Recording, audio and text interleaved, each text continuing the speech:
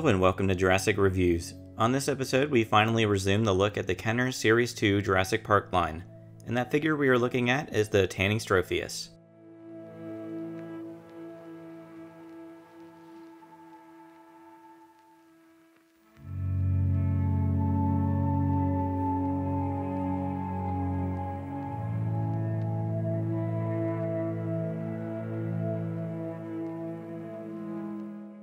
This figure was released in 1994 and included capture gear and a collector's card. Its JP mark can be found on its leg. This one's number is 13. First, let's take a look at the sculpt. This figure, when fully extended, is about 16 inches long. This is another animal that did not make an appearance in the films or novel, and is also not a dinosaur. I think I always say this, but I loved when Kenner would introduce new animals to their lines, just like Mattel is doing nowadays. I can't say I'm an expert on this creature, but just from looking at illustrations and pictures of the fossils, this figure is surprisingly accurate, at least in its overall body shape. The teeth and head shape are probably the most inaccurate parts, along with its constricting action feature, which I didn't see mentioned anywhere on information on this animal, but otherwise the general shape of it is correct.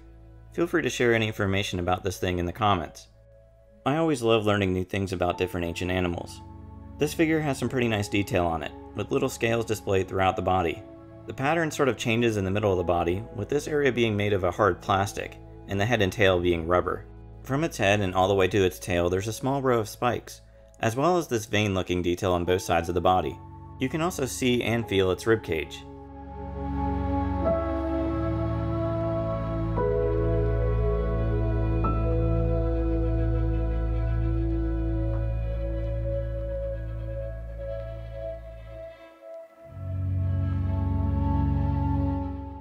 Looking at the head, its skull shape is a little bizarre, and its teeth are so huge that the mouth cannot be closed. There's also some smaller teeth in there as well. And its tongue, which is really subtle. One thing I need to point out about this figure is that it's really fragile, much like the Tanystropheus from the Series 1 line. It's hard to find open figures that are not damaged. The rubber material tends to rip easily, especially since the action feature is all about bending it. The action feature for this figure is called Constrictor Neck Attack.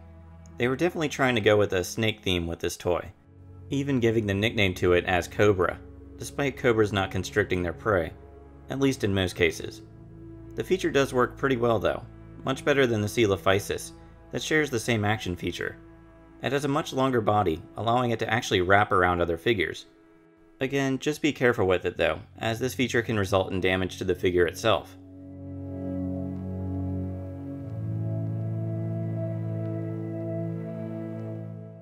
Moving to the paint, it's made up mostly of light green and dark green. The light green covers the bottom half of the figure, and the dark green the top.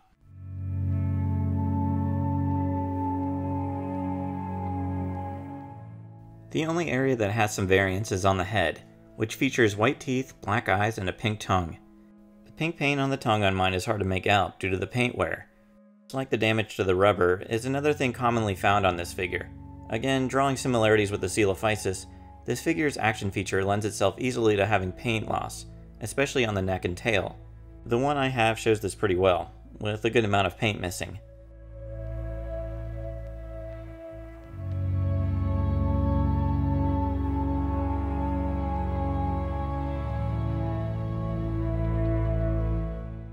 As far as articulation, there's the previously mentioned neck and tail, which use a bendy wire, and its four legs, which each can be moved back and forth.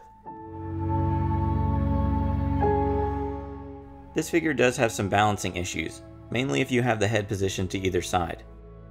The Tanystropheus would be repainted twice, starting in the Chaos Effect line released in 1998. This figure was renamed to Tanaconda, as its DNA is supposed to be a combination of Tanystropheus and an anaconda. Despite this name change, the sculpt is the same, only the paint is different. The paint, like the rest of the Chaos Effect line, is much crazier than the original release. It now sports a tan and darker green, as well as some black and orange looking spots that go along the top of its body, neck, and tail. The head on this one features white teeth, white eyes, and a red tongue. My figure is a good example of both paint loss and damage, with the teeth on mine being broken. I actually have a box version that makes for a good comparison.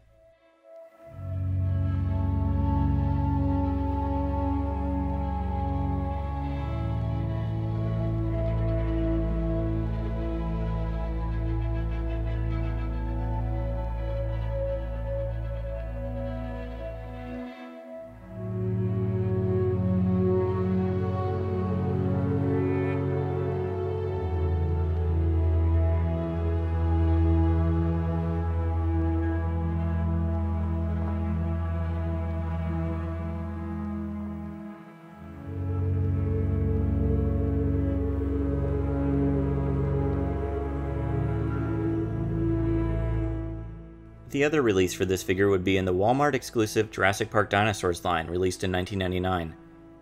This figure was released as part of the second wave of that line, so it's a bit harder to find. I actually got this one when I was little, but luckily I seem to not really like playing with it, as it's in really good shape. The paint, like other Jurassic Park dinosaur figures, is not too exciting. The majority is a dark green, but it has black paint that runs underneath its neck, belly, and tail. There's also some lines of brown paint that go from the top of its head to the tail, and some black spots found in various areas around the figure. The head features white teeth and yellow eyes, and the tongue on this one is unpainted, remaining the same green color as the body. In terms of rarity, I would say all three of these are pretty uncommon, and can be had for similar prices. Any of them in good shape could go from 30 to 40 loose, and 50 to 60 in their boxes.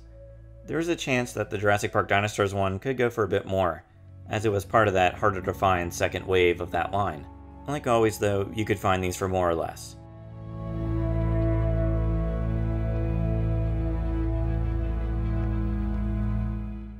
Before I give my rating for this figure, here's a comparison with other figures.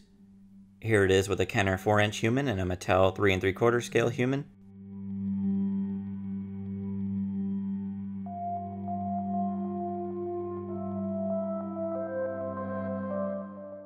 Here it is with the Velociraptor.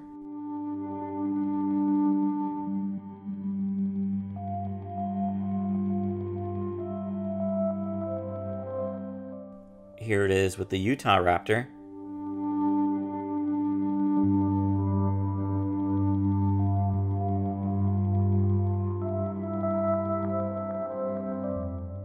And finally, here it is with the Tyrannosaurus Rex.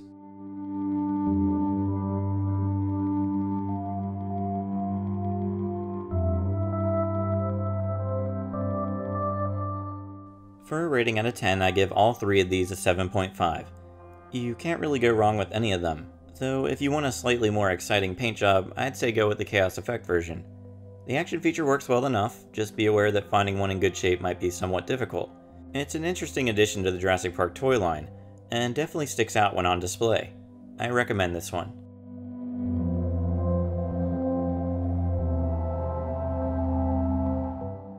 And that does it for the Series 2 Tanystropheus. If you enjoyed this video, be sure to subscribe. Thanks for watching and see you next time.